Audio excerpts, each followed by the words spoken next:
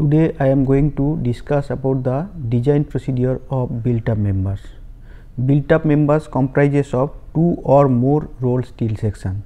In fact, when a compressive load is coming into picture, sometimes the load is so heavy that a single rolled section cannot withstand that much load, because there is a limitation of maximum size of the rolled section. Therefore, when load becomes very high, we may have to go for built up section comprising of two or more number of sections. This is not only because of the high load, but also sometimes we need equal radiation of gyration in both the direction, because in rolled steel section we generally see that radius of gyration in one direction is much higher than the other direction.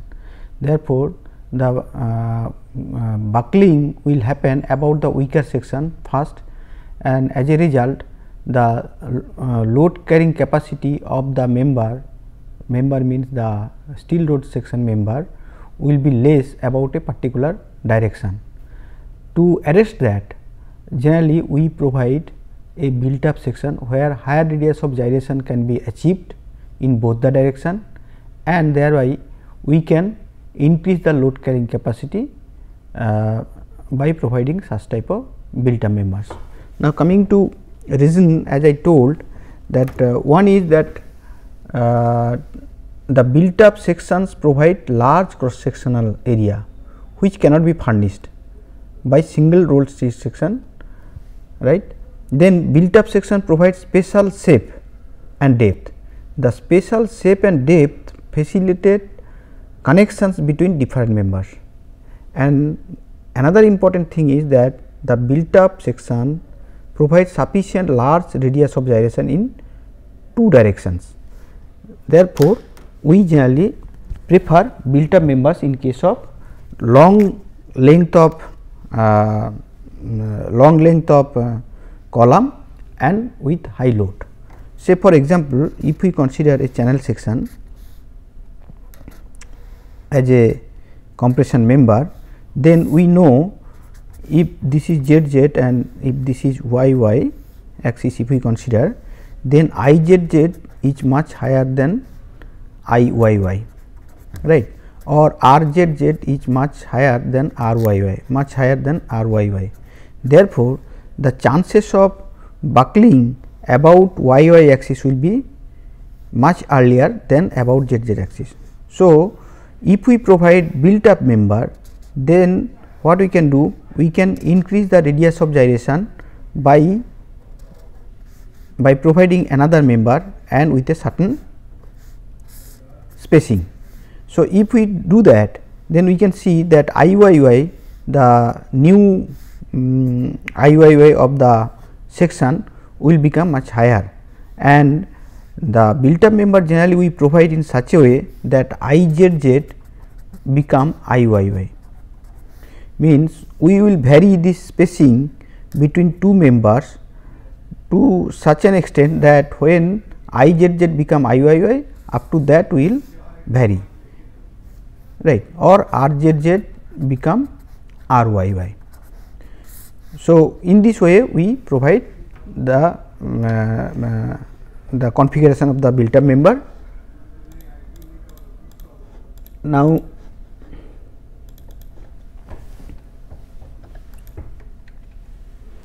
examples of built up member, if we see here, we can see that we can use 4 angle section and to make a box type of cross section by the use of certain tie plate, which is called generally lacing or batten, that I will come later. So, this is one example where we can use built up section to increase the IXX and IYY of the section. Another different type of built up members are used. Another example is that when two channel sections are placed back to back, then also the built up members means are connected with the lacing or batten member. So, this is one example Next is channel section when facing face to face. This way also we can provide a built up member. Then I section with channel section at the top as per the requirement. Sometimes we see the requirement, and according to that requirement we may have to provide that I section with a channel section at the top. Sometimes two I sections are provided to withstand the load. Sometimes in case of plate girder we generally see that I sections are provided with additional plate. So, number of plates are added as per the requirement, and in this way we increase the load carrying capacity of the member. Generally I section with plate girder means with plates we generally provide when the bending moment of the member is becomes high. That means when a member is under flexural action, then because of bending stress maybe the single I section is not capable of taking that much load. So, in that case we may have to provide the additional plates as per requirement. So, this is another type of means another example of built up member. This is another type of built up member which is consisting of 4 angles, which is called star angle. Now, coming to design of built up compression member. So, now if we see the design of built up compression member, the steps first we provide the means we find out the effective length. The step 1, what we do is we find out the effective length from the actual length and end condition. That means, LE we can find out from actual length and the end condition. From that first we will find out what is the effective length. Then we generally assume certain value of slenderness ratio lambda as 30 to 60 for built up section. Generally we consider less value of lambda because of the built up section the radius of gyration is quite high, and therefore the slenderness ratio we can consider quite less, means it may be from 30 to 60, which will be sufficient. Then in step 3 we find the compressive stress FCD from table 9C, because the buckling class for built up member is C, therefore we can use table C, and corresponding to table C for a particular value of lambda whatever we consider, we can find out the FCD value for a given grade of steel. So, once we get the FCD value, we can find out the required area A, which is P by FCD, where P is the axial compressive force which is acting on the member. So, once we get the area of the compressive member, then we can choose a built up section as per the requirement. It may be channel section back to back, it may be channel section face to face, it may be I section. As per the requirement, we have to decide what type of sections we are going to provide and what is the arrangement.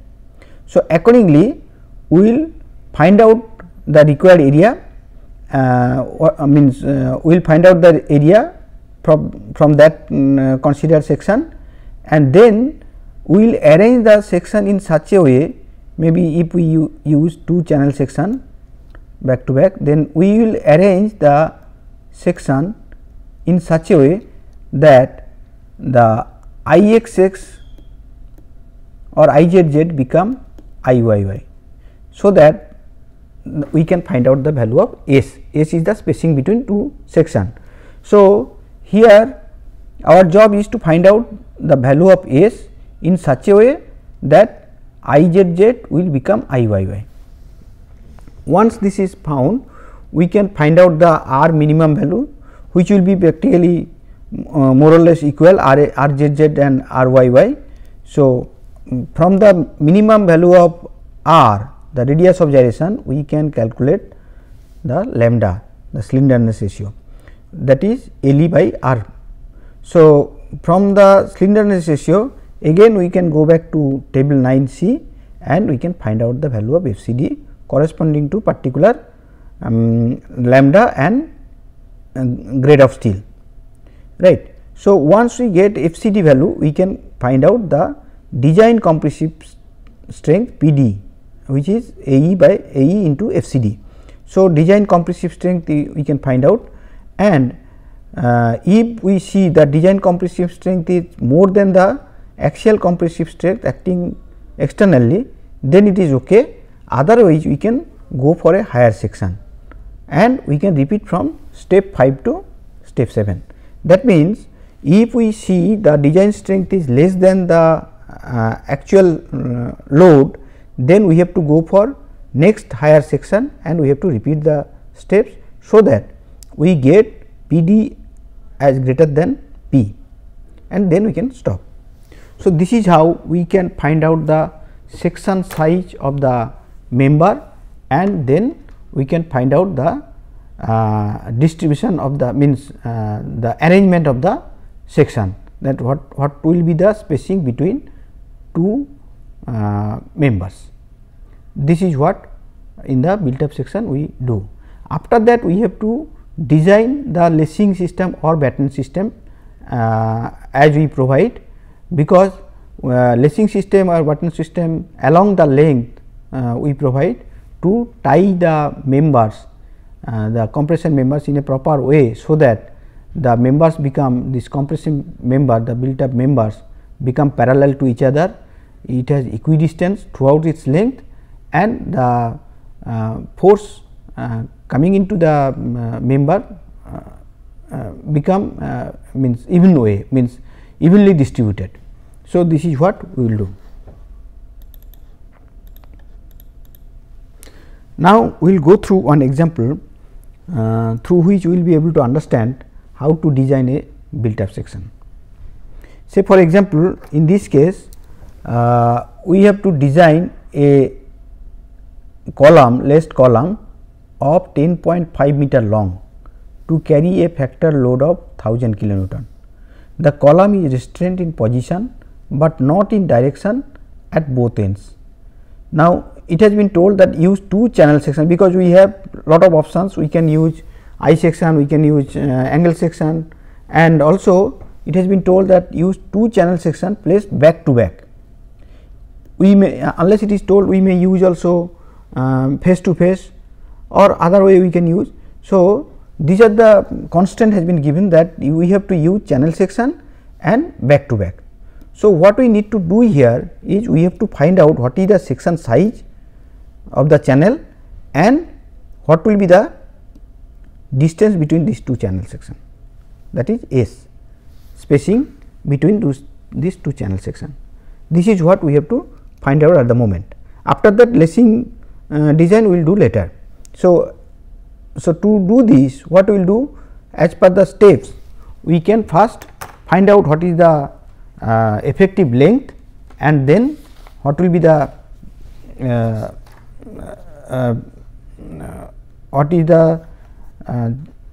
approximate area as per the requirement of the lambda.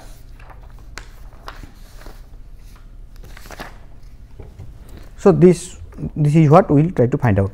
So, first from the given problem we can find, we know that the LE, the effective length is 1 into 10.5, that is 10.5 meter, right. So, that can be shown here.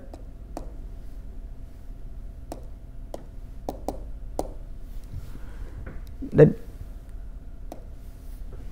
effective length we can find out as 1 into 10.5, that is 10.5 meter, and we can consider either some lambda as say 30 to 50 or 60, or directly we can consider some compressive stress, design axial compressive stress, that also we can assume. In steps I have shown that we can assume some lambda value and then we can find out the FCD value, but directly also we can assume some FCD value and we can find out the required area. So, if we assume some FCD value, say for example, in this case 150 MPa, then required area A will be 1000 kilonewton divided by 150, that will be this 666.67 millimeter square. So, to accommodate this area we need to provide ISMC 250 to ISMC 250. So, if we provide 2 ISMC 250, let us see what will be the combined area and its properties. So, if we see that relevant properties are given here, that one is the for ISMC 250 area is 3867 millimeter square, RY is 23.8 and RZ is 99. So, here you see RZ is much greater than RY. So, if we use a single section then it will buckle about weaker axis, that is YY axis.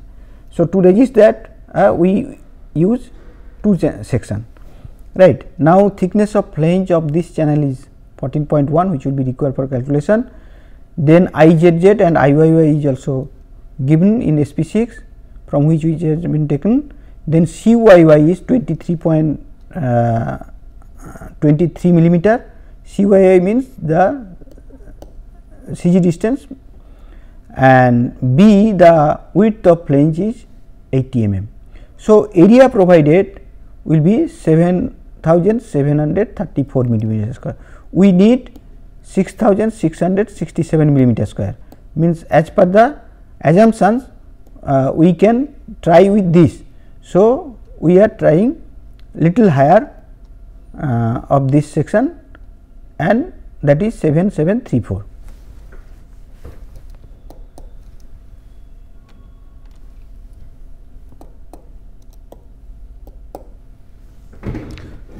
Now, if we try to calculate the slenderness ratio, then we can see that L by RZ will be this one. Why we are calculating L by RZ? If we see, when two channel sections are placed, say back to back, then this RZ will not increase, RZZ will be constant. This cannot be increased, that will be same, but we can increase the RY will be increased. RY was quite less, which can be increased for the combined section up to RZZ. So, RY will be means assuming that the spacing of these two sections will be such that RYY will become RZZ, and as we cannot increase the value of RZZ for this particular section by the change of S. So, we first calculate the RZZ value and then slenderness ratio value, and then we will find out the design compressive stress. So, as per clause 7.6.1.5, if lacing member is used, then its slenderness ratio is increased by 5%. So, if we increase by 5%, then slenderness ratio is coming 110, which is less than 180. So, this is okay, means from slenderness ratio point of view the member is fine. Then what we can do for this slenderness ratio and for a particular grade of steel, for this case this is Fy equal to 250 MPa, and buckling class C as it is built up section, we can find out the value of FCD. FCD value we can find out from table 9C, and in table 9C for 110 the FCD value is 94.6, and for 120 FCD value is 83.7. So, by interpolation we can find out the FCD value for 110.91, which is coming 93.61. Therefore, the load carrying capacity we can find out, which will be the area of the combined section into FCD value, which is coming 723.98 kilonewton, and this is less than 1000 kilonewton. That means it is not safe, because the design strength PD we are getting this value, and the axial compressive force coming on the column is 1000 kilonewton. So, the section whatever we have chosen is not safe. So, what we need to do? We have to try with other section. Other section means the next higher section we can try. So, next higher section is ISMC 300. So, if we choose ISMC 300, then we can see the relevant properties of the section, as the cross sectional area of individual section is this, RYY is this, RZ is ZZ is this. Remember that RZZ is increasing from the earlier one, also A is increasing. So, load carrying capacity will definitely increase. Then IZZ is this, IYY is this, and CYY B from table 2 of SP 6 we can found as this. Now, area of the combined section will become 2 into the area of individual section, which will become 9128 millimeter square. So, the slenderness ratio of the section will become L by RZZ, that is becoming 88.91, right. So, slenderness ratio is coming 88.91, and the effective slenderness ratio will be 5% more than the original one. So, that is becoming 93.35, and this is less than 180. So, from slenderness ratio point of view, the section chosen is okay, right. So, the effective slenderness ratio we could find. Now, once we find the effective slenderness ratio, we can find out the FCD value, that is found from IS 800 2007 of table 9C. Table 9C is for buckling class C, and for Fy is equal to 250, the FCD value is given as 121 for lambda is equal to 90, and 107 for lambda is equal to 100. So, by interpolation we can find out FCD value as 116.31 MPa, right. Now, the load carrying capacity we can find out. Load carrying capacity will be the area of the section, combined section, into FCD value. So, if we put those value, the area of cross section of the combined section into the design compressive stress 116.31, then we can find out the load as 1061.68 kilonewton, which is more than 1000 kilonewton. So, the section whatever we have chosen is okay, right. So, we can provide two channels section back to back, and channel section will be the section whatever we have chosen, that IS MC 300, right. Now, next question is that what will be the spacing? What will be the spacing of these two channel? So, as I told, the spacing will be decided on the basis of the equal strength from each direction. Now, as we have seen that Ixx or Izz cannot be increased, that means Rzz cannot be increased. So, maximum strength can be achieved with respect to Rzz. Maximum strength can be achieved with respect to Rzz. So, coming to this, if we see here that if we have two section, now here Izz will be say 2 into Iz, individual Iz, and A combined A will be 2 into A dash, right. So, R will be, the combined R will be basically 2 Iz dash by 2 A dash, because I by R. So, this is becoming Iz dash by A dash, which is the Rzz dash. This is the radius of gyration of the individual section.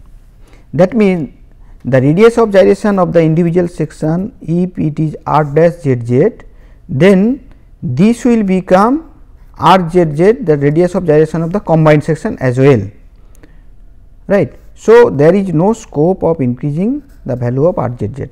That means, maximum strength can be achieved with this radius of gyration.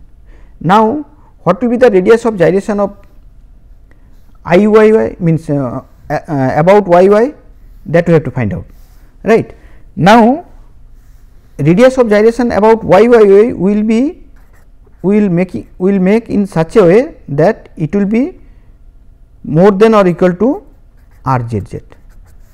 That means, the weaker section which was YY, about YY, that can be increased by the use of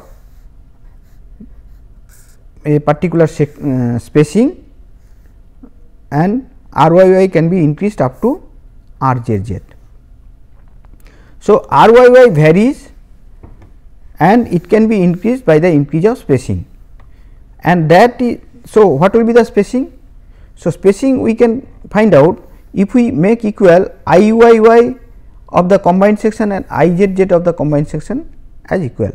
So, IZZ of the combined section will be 2 IZZ, right, and IYY of the combined section will be IYY plus A into, if this is S, then S by 2 plus CYY square, right, because IYY we could find out from this and we are transferring to this AR square. So, from this if we put the value, we can find out the value of S by putting the value of IZZ as 6362.6 into 10 to the 4 and IYY value is 310.8 into 10 to the 4 plus AR square 4564 into S by 2 plus 23.6, this is the CG distance. So, from this I can find out value of S as 183.1. That means, if I put S, the spacing between two section, as 183.1, then equal strength can be achieved. So, we can provide say S is equal to little higher, say 184. That means, RYY will be little higher than RZ, right. So, the spacing between these two members should become 184. This is what we have calculated in this slide. So, the spacing between these two members will become 184 and ISMC 300 section will be used. So, in today's lecture what we could see is that the design steps and design procedure of a built up section, and a workout example has been done to demonstrate the procedure for designing a built up section. In this example, we have restricted up to the calculation of the section size, that means what will be the section size and its spacing between two sections, right. Up to this we have discussed today. Next day we will discuss about the lacing member. Thank you.